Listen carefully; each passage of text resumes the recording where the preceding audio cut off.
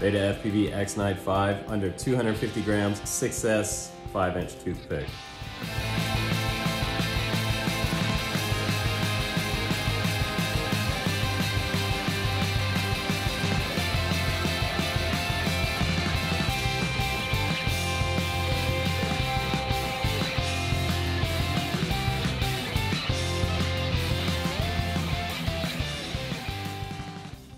Finally, a 6S freestyle or racing toothpick, 5-inch, under 250 G from BetaFpv.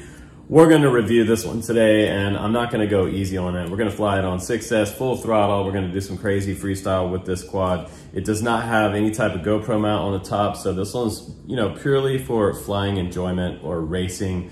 You will absolutely win races if you can learn how to fly this one on any small track multi-GP course or large track, because the punch out power to weight ratio on here is probably like 15 to 1. I don't even know if that's even a thing, but it is super, super juiced on 6S. But the great thing about this is that it has a decent tune on here. It is super fast and nimble. It will flip and roll on a dime and stop and turn around and go the other way. It is a really fast quad. So I wouldn't say it's for the ultimate beginner. It's for somebody who's probably intermediate to advanced. If you wanted to start out with this, it would be kind of a crazy way to learn, because it does have a really nimble feeling on the sticks. So be ready for that. You've never ever flown a quad like this before. So even most of you guys that are flying 5-inch, you've never quite experienced something like this X-Night 5. It is absolutely a whole different animal than your typical 5-inch, which is in the 400 gram weight range. This little guy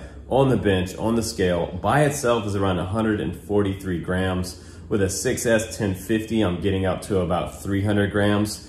But if you want to get this guy under 250 grams with a 6S battery, I'll put some links down below for you guys. Those are the GNB 650 milliamp batteries. They'll get it under 250 grams for you if that's what you're looking for. But to get the maximum flight time, I'm gonna suggest around a 1050 battery, and that's gonna get you a really long flight time with this power system on here. We have 35 amp ESCs on here with a burst up to 40 amp. We have a 350 milliwatt VTX with 5.8 right-hand circular polarized antenna coming off the back, supported by the new version 3 canopy, around 35 degrees of tilt on this camera, and it's a baby Ratel, so it's really nice night vision camera or daylight camera. Looks great either way. So on those dark, cloudy days, when winter starts to come into play, this camera is gonna look great, even on the overcast days. Also, I've got my XM Plus on here with the antennas coming out the very top, and I had to put a couple zip ties on this canopy because they seem to, no matter how much I crank down these screws, they seem to move a little bit on me. So one thing to consider with this style frame, I'd almost rather have my antennas off the arms like I traditionally mount them with zip ties, but this will work for now. And we also have a Toothpick F4 flight controller as well. And we have 1805 1550 kV motors. That's right, did you hear me right? 1550 kV, ultra low kV for running 6S on this quad. So these little motors are super lightweight. They're only a few grams each, and they have 2-bolt pattern on the very top with these Gem Fan 5125 5-inch props. They're a really nice, sleek and narrow design and fairly low pitch. Now, what's interesting about these props is that while they are really light, they feel really aggressive, because just a little bit of throttle, this lightweight to power ratio really makes this quad punch. So you have a lot of float with these props. If you want to try a prop that's going to be a little bit faster, even with a little bit of less kind of aggressive float feel to it, you can try the 2-blade props. And the number on these are HQs, and these came to me with my extraterrestrial from Racer X, and these are T5 5x3, so they're a little more aggressive on the pitch.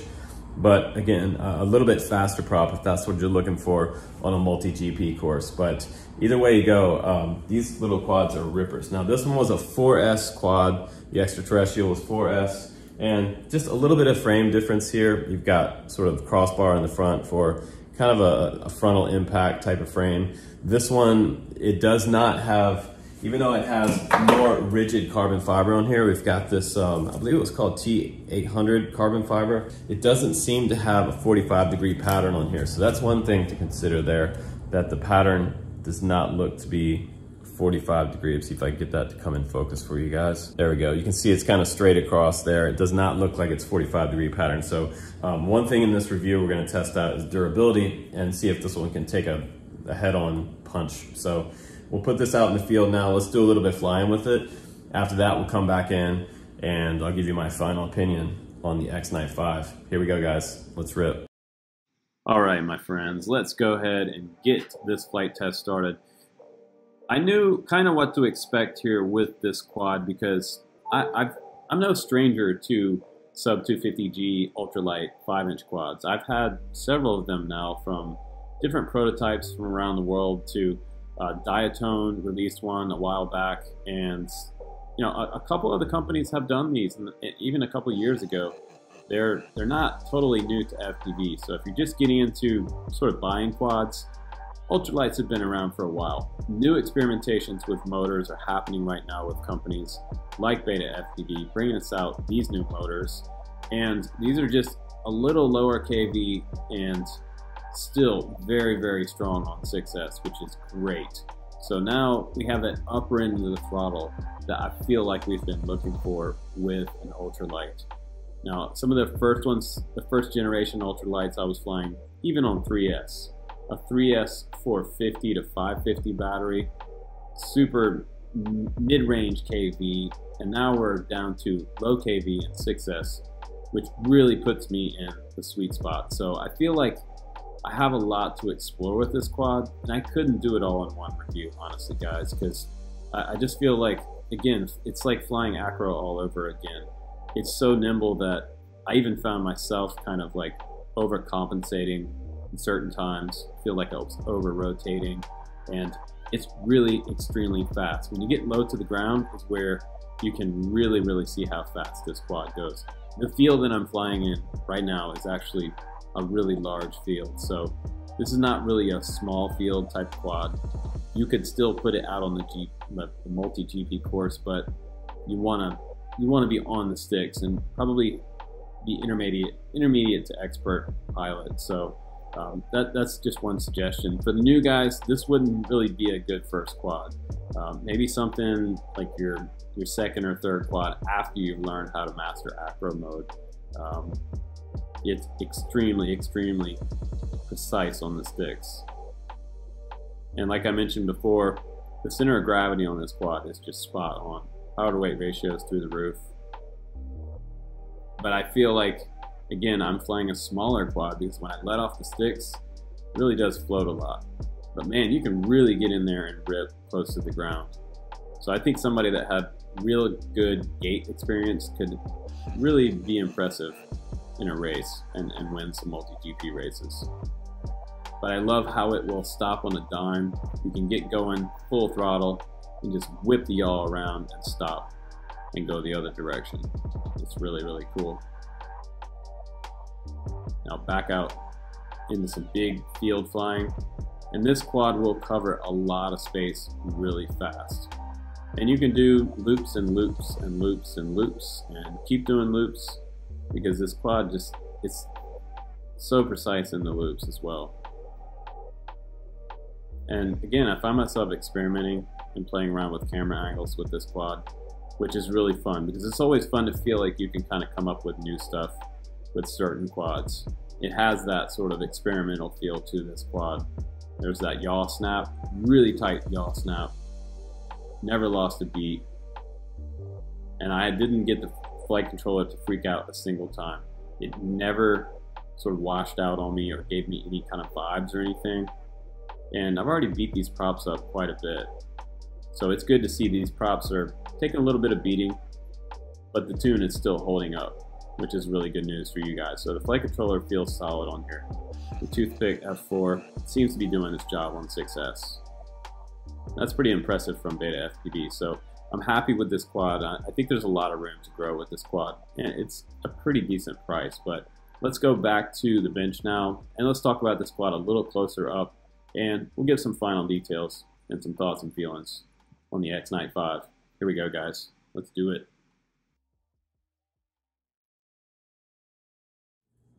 All right, guys, welcome back from the flight test. Now some real talk about the X-Night 5.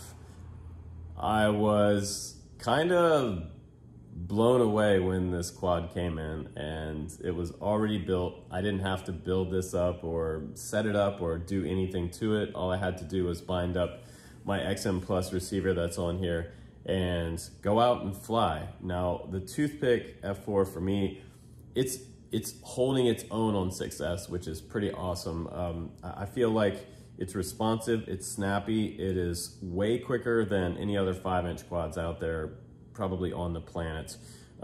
Guys are going to be winning races with this one. We talked about the Twig XL on the channel a couple months ago, I believe it was, that reviewed that. It's a little 3-inch ripper from BetaFpv and Racer X, and we do have some guys in the multi-GP leagues down in Southern California who are winning races against 5-inch with that Twig XL. So I believe that this one could be up on par with that and be super quick on the course because it has the ultimate response, and it's almost like you're going to have to learn how to fly acro again if you're doing racing with this quad. Now, even with freestyle as well, I found myself kind of like over rotating sometimes in some of my flips and rolls because just a little bit of movement on the stick really, I mean, this thing has a very small axis of tilt, and the CG on this quad is dead center, and so it does really nice, precise rolls.